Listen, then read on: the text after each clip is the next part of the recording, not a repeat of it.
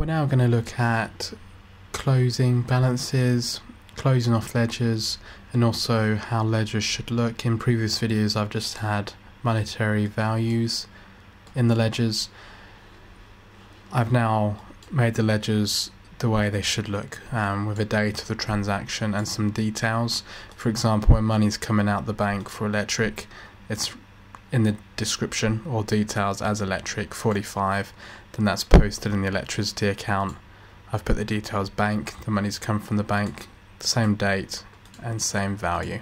So you'll want to close off your accounts at the end of a period for like your year end, as you've come to the end of your financial year, but also at the end of your month. If you want to do monthly profit and loss statements or monthly management reports, you'll need to close off your accounts to see what the closing balance is, and this video is going to be dedicated to doing that.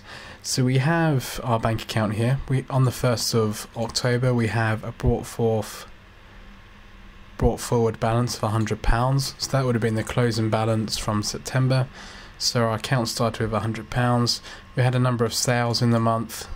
We paid out for electric, rent and some goods for resale, which is in the account down here. Now the way we close off an account is, first of all, we find out which side has a higher value in, the debit side or the credit side. We can quite easily tell that there is more value on the debit side. The amount of transactions doesn't matter, it's the amount of value.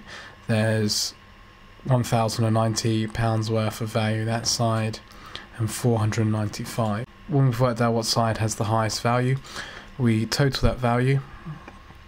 So this side it's 1,090, so 1090, and we put that amount on both sides.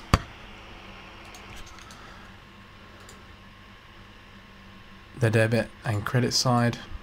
Let's put a border on, and then you would have the end of the month or end of the period date, and you would put something along the lines of balance carried forward,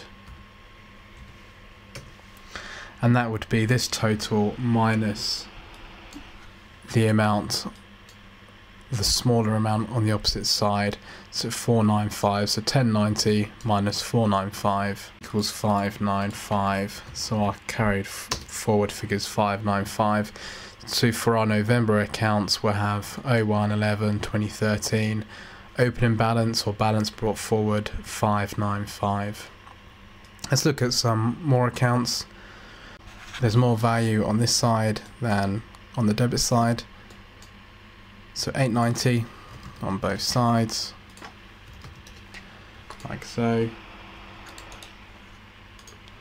Put a border in, and then we take off the opposite side, the lower value of the two. So 890 minus 0 is 890, and this time our balance carried forward is on the right side,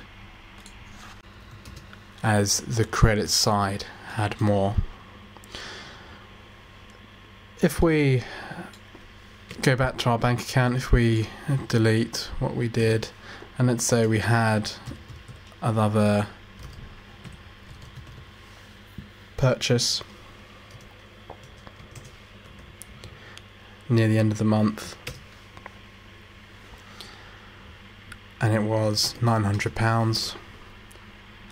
Once again, see which side is the highest. So it's the end of the month now. We have 1090 on debit, 1,395 on the credit. So the credit side has more, so let's enter that in. 1,395 minus the smaller amount, which is 1090.